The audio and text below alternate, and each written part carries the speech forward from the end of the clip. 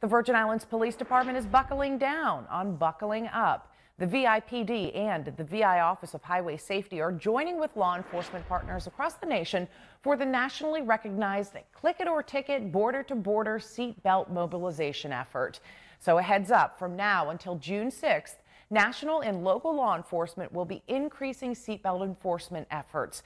And the VIPD is reminding the community that everybody traveling in a vehicle, despite how old they are or where they are sitting, you are required to wear a seatbelt.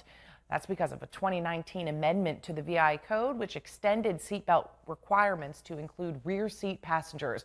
So again, a reminder, drivers, now until June 6th, they'll be out in full force enforcing that seatbelt law. They say click it or ticket enforcement activities, believe it or not, it's not about citations, but it's really about saving lives.